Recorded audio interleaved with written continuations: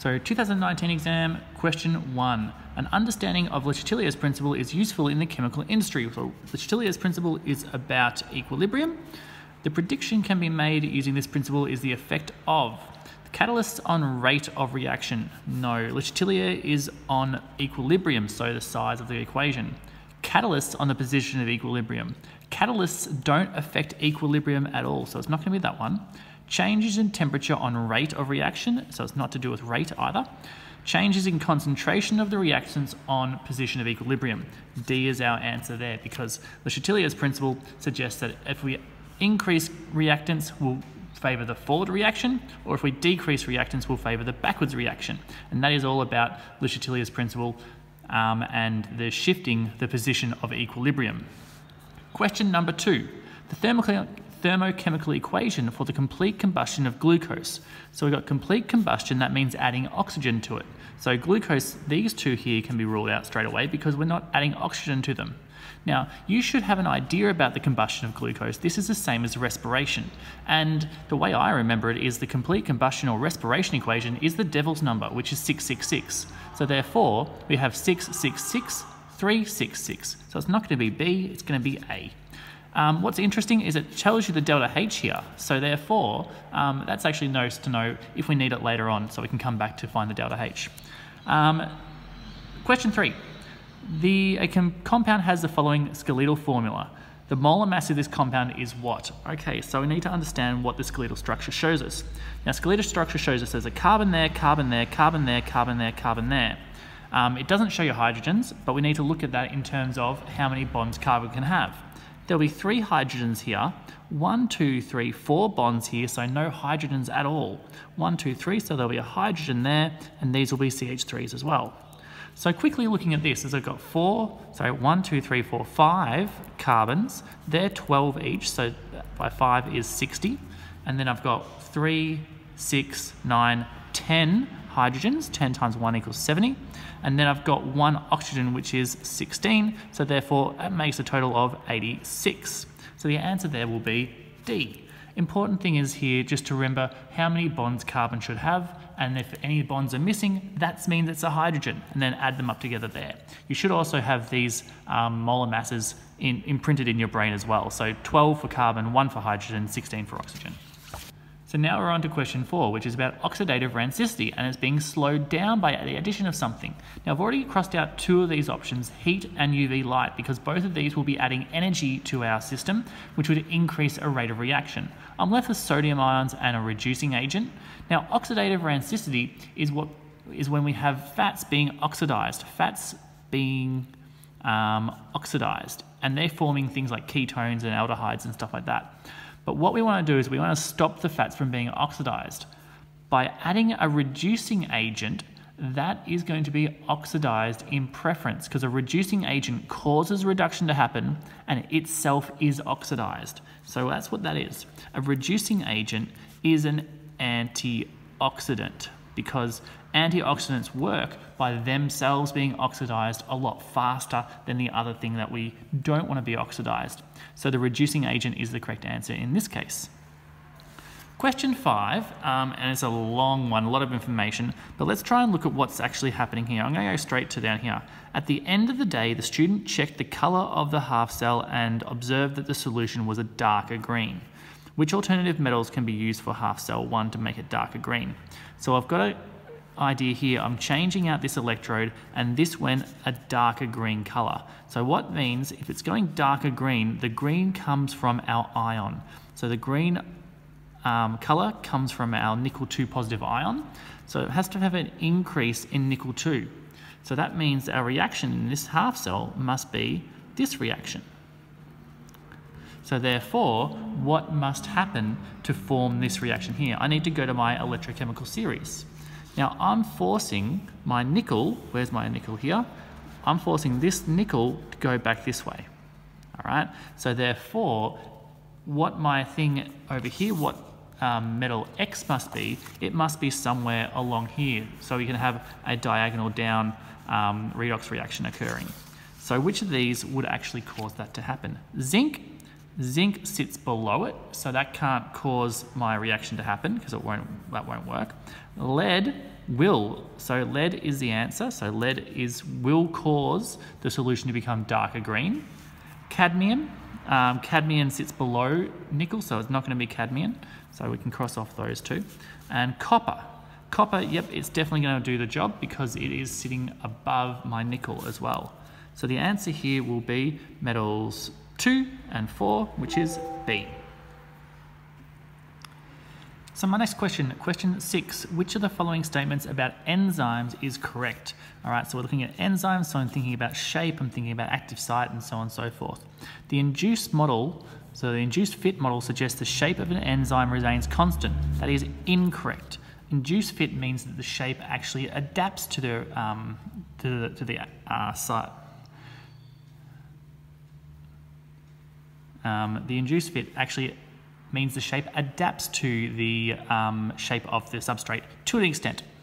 Enzymes may have their tertiary structure altered during a catalyzed reaction. That is incorrect. Tertiary structure is really important because that's the shape of the enzyme. Break the tertiary structure, break the active site, it's not going to work. Enzymes can catalyze most reactions over a broad range of temperatures. That's not right either. And enzymes may change the equilibrium constant of a catalyzed reaction.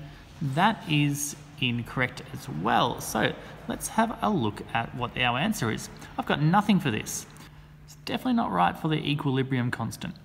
Enzymes can catalyze most reactions over a broad range of temperatures. That is also definitely not right. Enzymes may have their tertiary structure altered during a catalyzed reaction. This is what I'm coming down to thinking about now, because what I've got is I've got the idea of an induced fit model.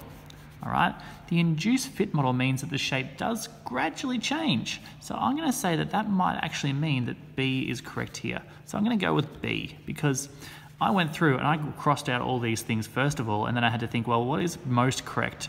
And I can definitely cross out these three because they are definitely wrong. B kind of makes a bit more sense. I wouldn't say the tertiary structure completely changes, but it probably can move slightly to accommodate our substrate, and that kind of makes sense more to me now. Now I think about that. Question 7, a molten mixture of equal parts aluminium fluoride, so that is Al3 positive, F negative, and sodium chloride, Na positive, Cl negative, undergoes electrolysis. So I'm going to use my electrochemical series here. Which of the following is true about this reaction? Okay, so let's have a look at what I've got here. In my electrochemical series, I'm going to have, of my cations, I'm going to have aluminium and sodium. So aluminium is going to react here, and that's going to happen at my cathode. And over here, I've got fluoride, I've got chloride and fluoride.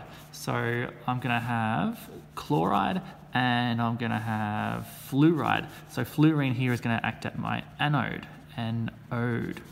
So let's have a look. Alrighty.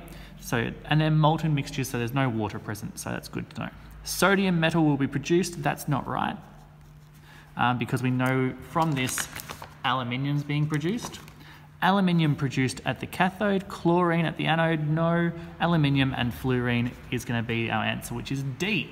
So I've got that there. And again, I'm annotating my electrochemical series with what I have here. Question 8. Consider the following statements about galvanic and fuel cells. So a fuel cell is a galvanic cell, in my opinion, but let's have a look at what we've got. It's just a special one. The overall reaction is exothermic. That is true. We have to get energy out of both of these things. They produce electricity, so they have to give energy out. Electrons are consumed at the negative electrode. Well, let's have a think about it. Electrons. So we have, what's at the negative electrode? Negative is the anode in this, which is the oxidation, and oxidation is loss. So that mustn't be right. So oxidations are not consumed at the negative electrode. They're consumed at the positive cathode. Both reducing agent and oxidizing agent are stored in this each half cell. Okay, both the reducing agent and the oxidation, no, they have to be in separate cells. You can't have the oxidizing and reducing agent in the same half cell because it doesn't work that way. Otherwise, you'll get heat coming out and not electricity. You need to separate these oxidizing and reducing agents. Otherwise, you don't get a flow of electricity. The electrodes are in contact with the reactants and the electrolyte. That kind of makes kind of sense to me there. Electrodes are in contact with the reactants and electrolyte. I'm going to say half sense there. The production of electricity requires the electrodes to be replaced regularly.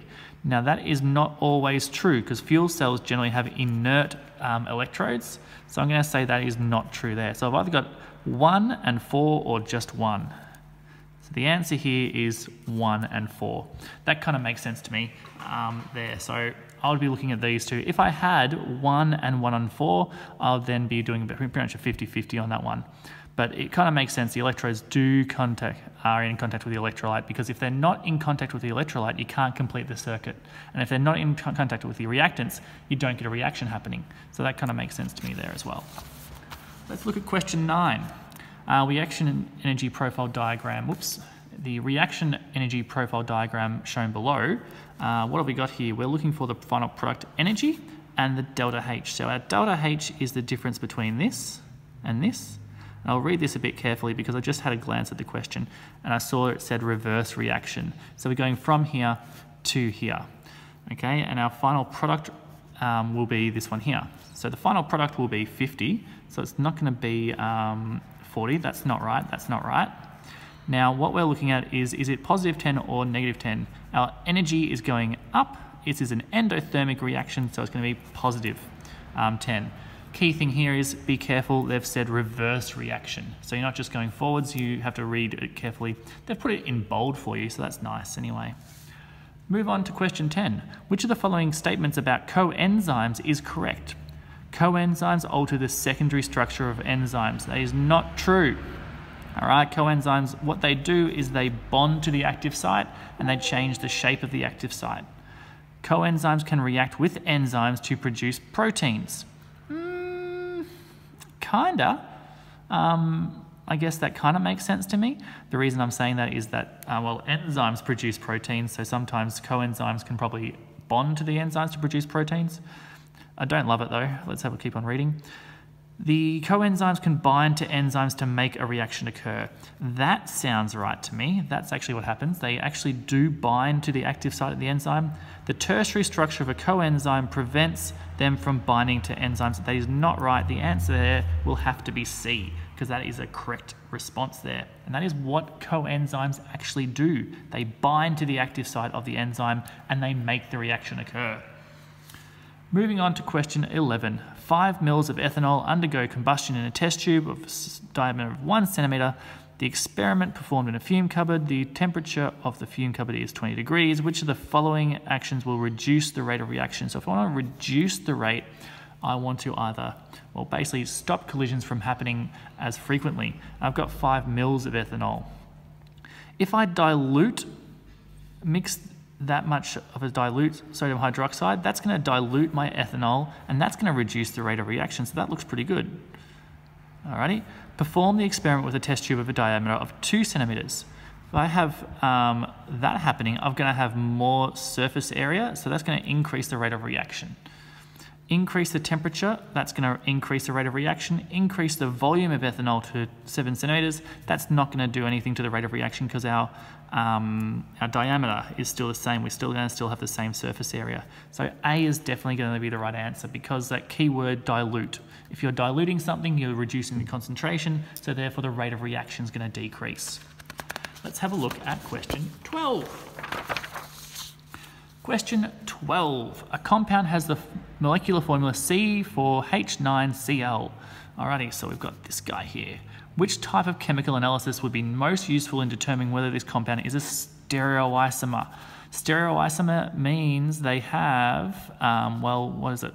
It's got a different orientation in 3D space. So what do each one of these do? So mass spectrometry, that just finds the molar mass. That's not going to do it because the stereoisomers will have the same molar mass. Infrared spectroscopy, that's not going to do it because both stereoisomers will have the same bonds present, because that's what infrared spectroscopy does. That goes with molar mass, this goes with the bonds. These are the same in stereoisomers. High performance liquid chromatography or NMR spectroscopy. NMR spectroscopy is going to tell you about carbon environments. In stereoisomers, they are going to actually be the same, so it's not going to be that. With most isomers, NMR will do it because you'll have different environments, but stereoisomers, they'll have the same environments. HPLC makes the most sense to me because you'll have slightly different polarities in that. I'm going to say C is going to make sense to us there. This is really annoying because I didn't read the question properly. I wanted to know if it was most useful in determining if the compound has a stereoisomer. It's not going to be looking at it between the two different stereoisomers. All right, so NMR here is actually going to determine between isomers and identify if it does. Okay, I just had a look at the examiner's report, and it actually is D. D makes more sense now when I think about it. I've moved over from high performance chromatography because I wasn't 100% sure, and I was looking at it to say if it was a stereoisomer or not. Now it's not asking that, it's saying that if a particular compound has a stereoisomer. So to know if it does have a stereoisomer, you need to know which isomer it actually is. And the idea here is that it could be this one. These guys would not have stereoisomers. However, if you had this particular formula, you would have a stereoisomer. So what we're looking at is we want to know if it's the difference between these two compounds, and therefore NMR would be able to be the easiest one to determine the difference between these two compounds.